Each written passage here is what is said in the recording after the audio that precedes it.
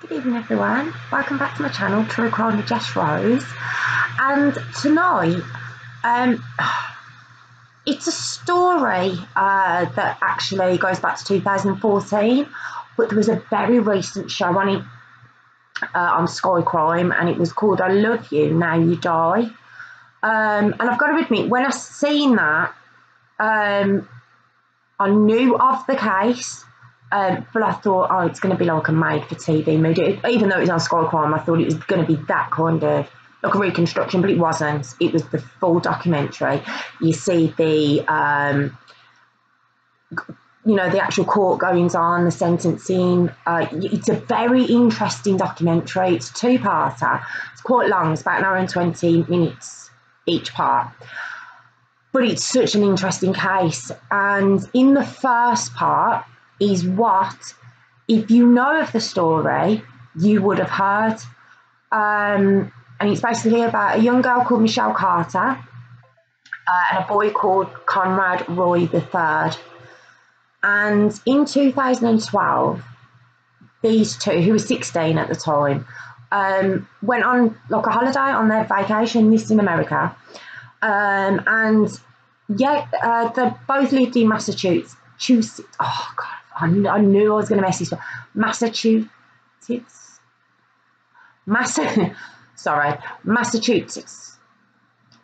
I think you know which state I'm talking about, but that's where they lived. I'm going to go over that. And they went on holiday to Florida, and they met and they got on and they kind of got each other. And they went back home after the week or so, and they started staying in touch online. So much so that being online became their relationship that went on for 2 years. And what you would have heard is that in the last 6 months of their said relationship, they met each other apparently a maximum of 4 or 5 times. And it was said that at the end of, at those 6 months, Michelle, was encouraging Conrad to end his life, to kill himself. That's what's been put out there. That's what's said in the first half of the documentary. That's what I'd heard about it, that this girl had manipulated this boy. He loved her. He'd done anything and everything for her online. And she encouraged him to kill himself. And how this came about was on July the 13th, 2014, when Conrad was 18. He went to the parking lot of a Kmart. And I don't know how you said, but you put the pipe into the car, and it's carbon monoxide poisoning, I believe. And he killed himself, and he was found later on. And the police, who appear on the show as well, thought it was very, it sounds brutal but cut and dry. A young lad, 18-year-old, has got a history of mental health issues. He did. And he killed himself, and that was what the autopsy record showed. It was suicide. That was it. But they got hold of his phone. He had his phone on him in the car. The battery had died by this time, but when they charged it up to have a look at the phone, there was all these text messages from Michelle Carter. And as they started looking, there was thousands upon thousands of messages between the two. But as they're looking, they can see that there's an encouragement from this girl to kill himself. And these text messages, and they got his laptop, so direct messages as well, were released to the public. They were released. So on these messages, it says, this is from Michelle to Conrad, when are you going to do it? You've got to do it today. He's going, I'm not too sure. I don't know how I feel about it. No, you've said you do it now. You've got to do it. you know, got to follow through. You know, you can hang yourself, you can use a knife, you can use tablets. This is how many tablets you would need to kill yourself. You know, all these messages were released to the public, and it didn't look good for Michelle.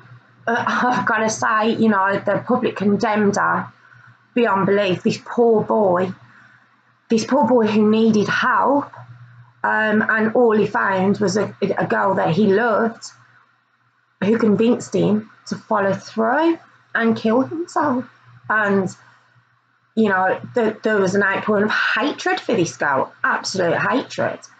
Now, the text messages were there for everyone to see. She did send them. There's no two ways about it.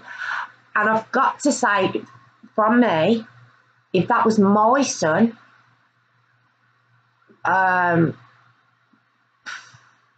that I should be glad the police got hold of her first. But it wasn't as cut and dry as most people believe. It wasn't. I'll tell you what I think at the end. But in the second half of this documentary, like I say, it's 2 parts, it digs deeper into her history. Now, Michelle Carter, all I can say, she wasn't a well girl.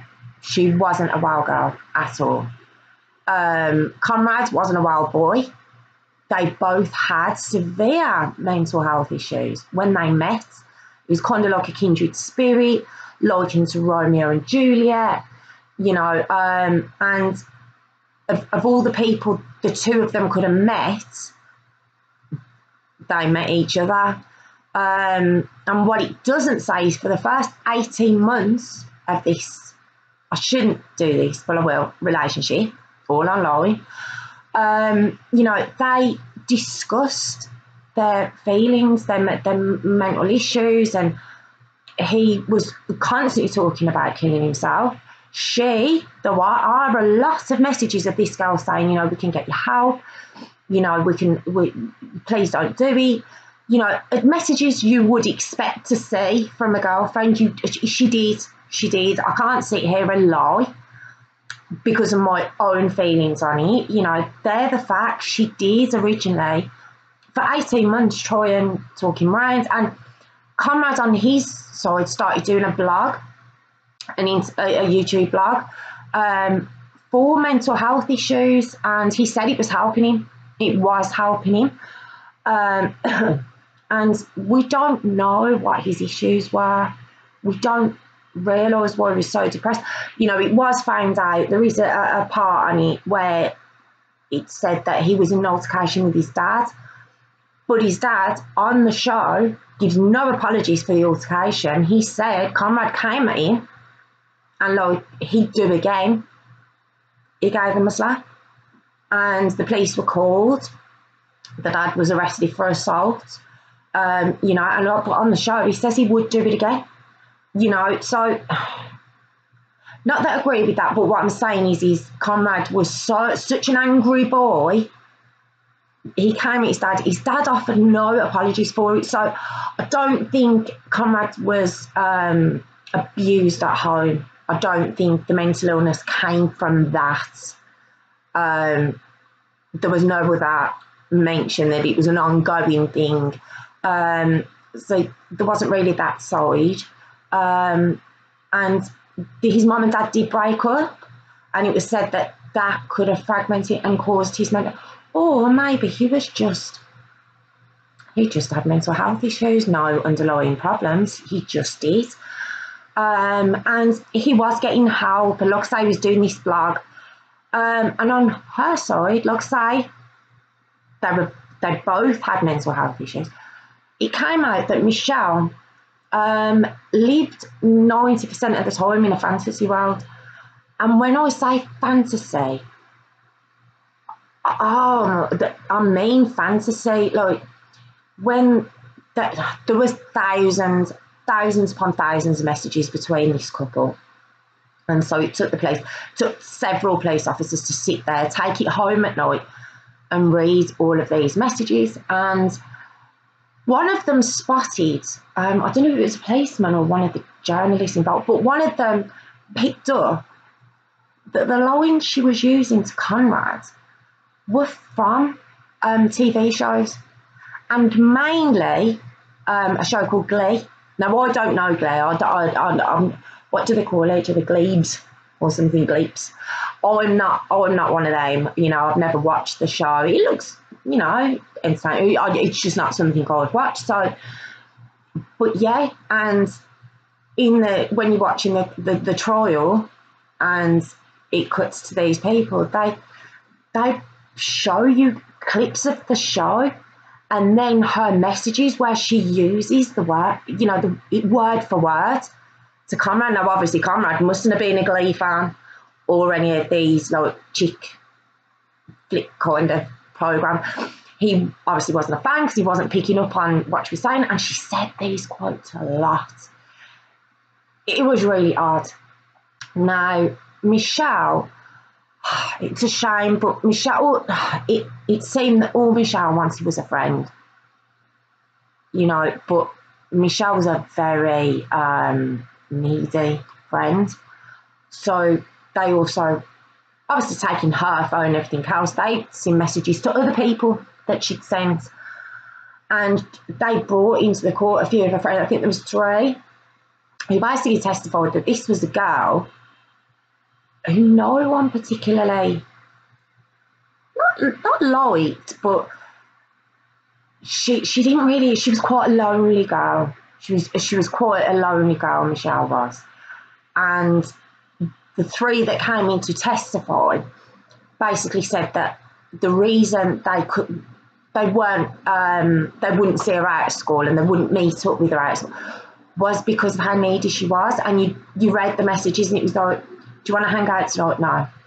Do you want to do this? No. It was very pummeled them.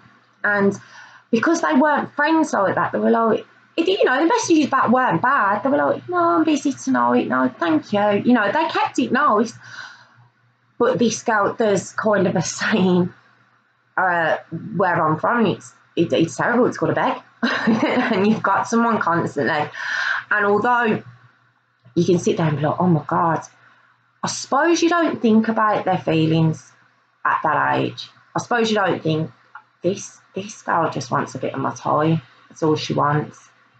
You don't think like that. So to just say, no, I'm busy. At that age, you don't think about it if it's not someone you feel you can be friends with. You know, it's not like when you're an adult and you learn tact and, you know, you put people's feelings, you know, you think about that. You don't as a teenager. So, yeah, they were quite dismissive of her.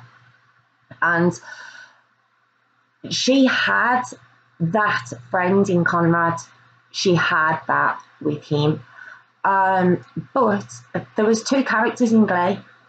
And it was said that she, in her fantasy world, believed herself to be, it was a brunette character who was with a guy in the film. Now, these actors were together in real life, and it's very sad, but the male actor killed himself, and, you know, the female actress was on show. She was devastated. You know, she had a pouring out of, you know, sympathy to her.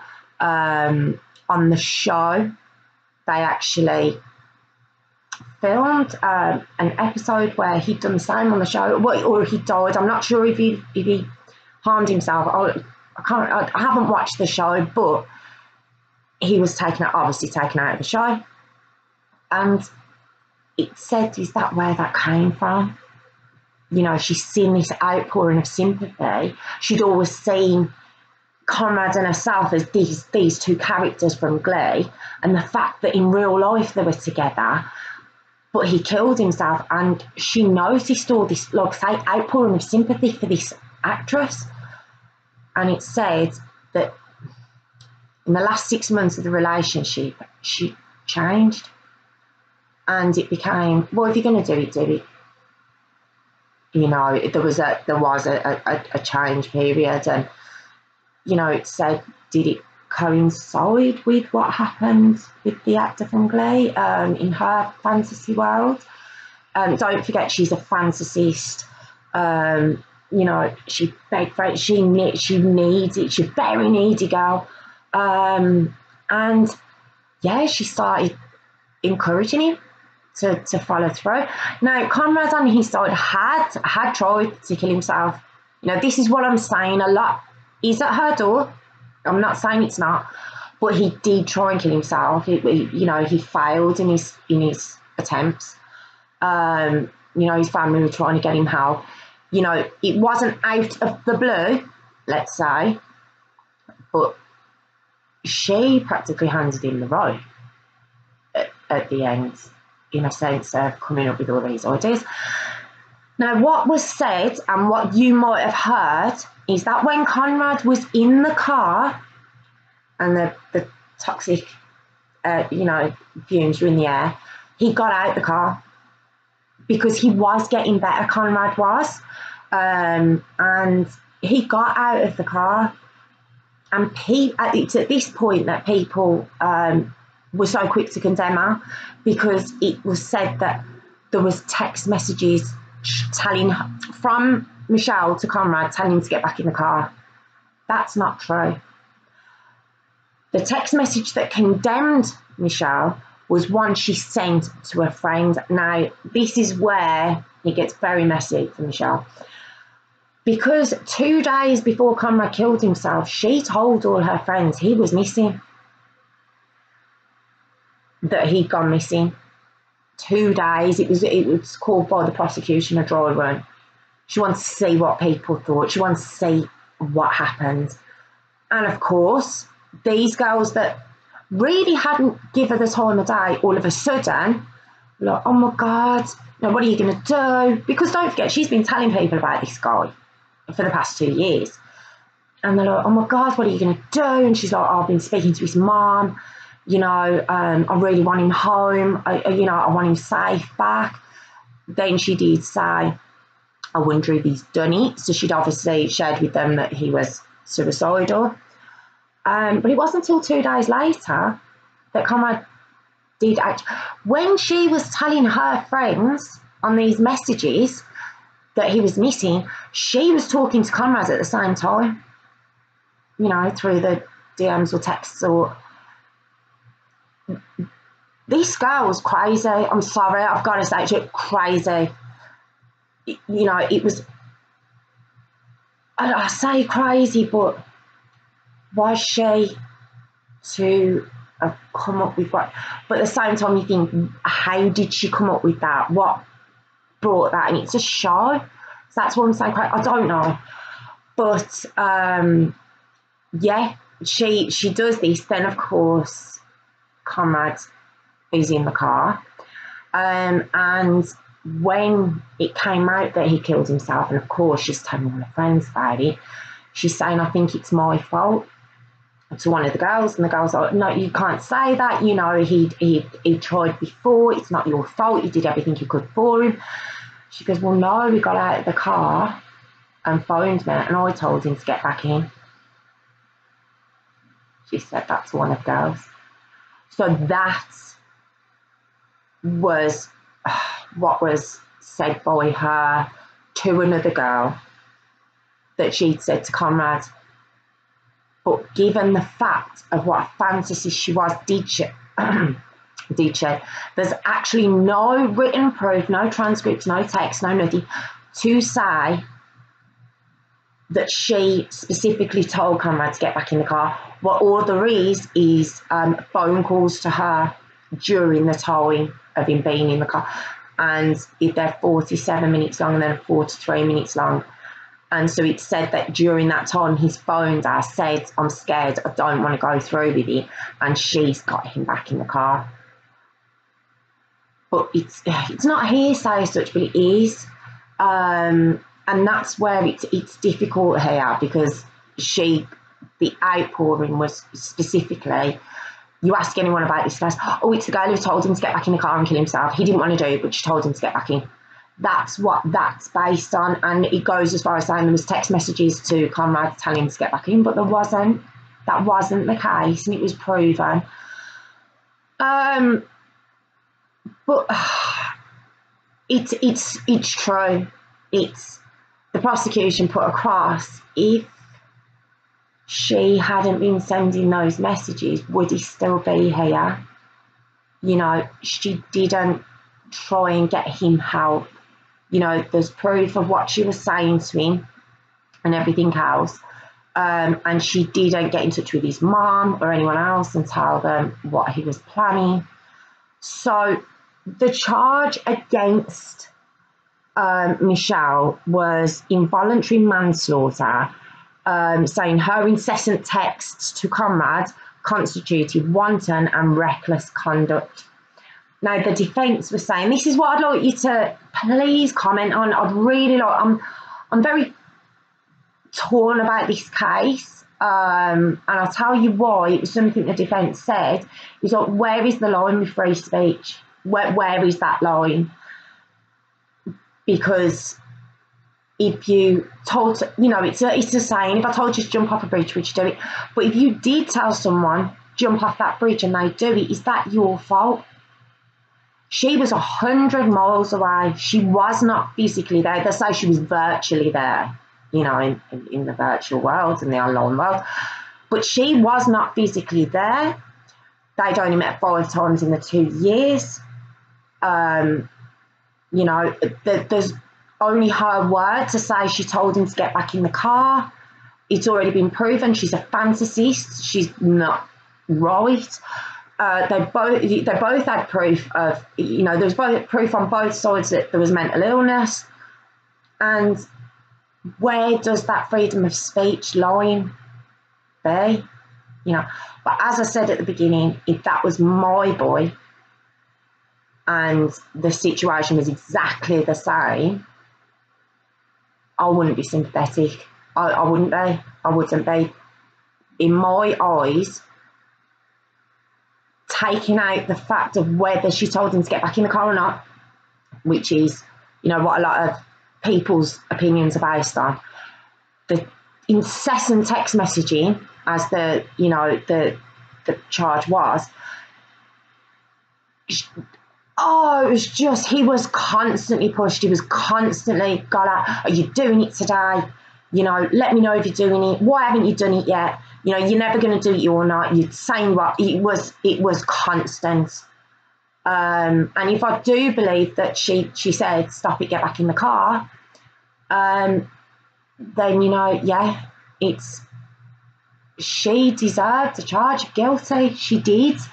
And what also done Michelle no favours was, after all this happened, if you remember me saying that she had been in touch with her friends saying he was missing, and then he killed himself, and then all of a sudden, just like the actress from Glee, this outpouring of sympathy for her come from everywhere. You know, this one girl that was once a loner that nobody noticed and nobody really wants to hang about with, all of a sudden had friends left, right and centre, people messaging her.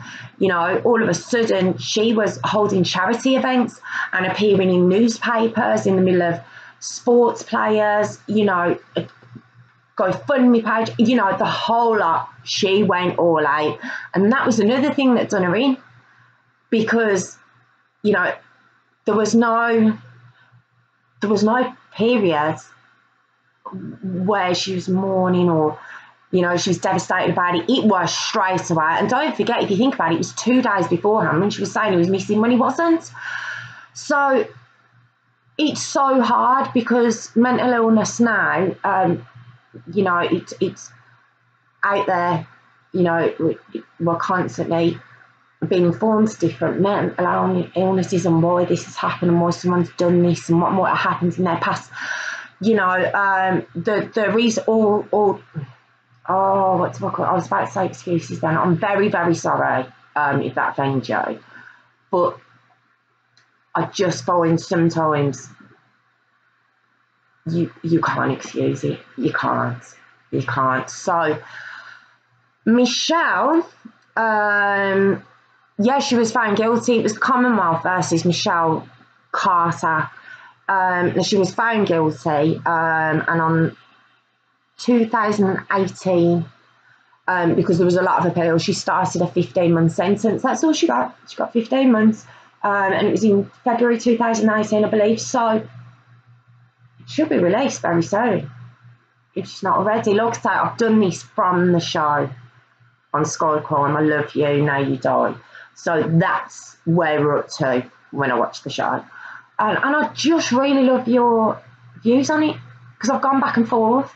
And if you watch the programme, you will go back and forth. You're so angry at this girl. And then you kind of pull it back and you're like, oh my God. You start to feel for her. You start to think, what a shame. And then you bounce back again and you're like, but you revelled in this. This was your big moment. It was like, I seen a true crime film on one of the Sky True Story channels. It was called Death of a Cheerleader, and it was very, very similar. It was a girl who, no one really noticed. She just wanted to be popular. She ends killing the head cheerleader. She stabs her on a front porch, and overnight she kind of gets this popularity and she starts dating, a football player, and it's a very similar story. It's like this need for popularity in this fantasy world. And yes, there's definitely mental health issues there, because it's not normal behaviour. It's not behaviour of normal people in society. Please don't be offended by the word normal again. You have to be so careful with everything you say. But I'd like your opinion on the mental health side, and also on the freedom of speech side. Where's the line? She wasn't there. She was 100 miles away, I believe. Yeah, they lived in Massachusetts. No, an hour away. Sorry, she was an hour away. But she wasn't there. She was nowhere near him. Could it be that you go and jump off a bridge, or go and drop dead? Do you end up in prison for saying that if someone does in fact drop dead, the same day? I don't know, but I do believe she encouraged it. I'd just like to say, if it was my son, there'd be no forgiveness there. There wouldn't be mental health issues or not. There wouldn't be. But I love your opinion. I genuinely would. This is one story I really would like to have your comments on and tell me what you think. Obviously, if I've got anything wrong, please let me know. If you want to watch a show, it's on Sky Crime. I Love You, Now You Die. And yeah, just love your opinions on this one. I really would. And my next story, just while I've got it's a vicious one. It's called The Toy Box Killer. If you know the story, involuntary noises thrown at you again, but it's such a shocking case. So I'm going to look at that one next time.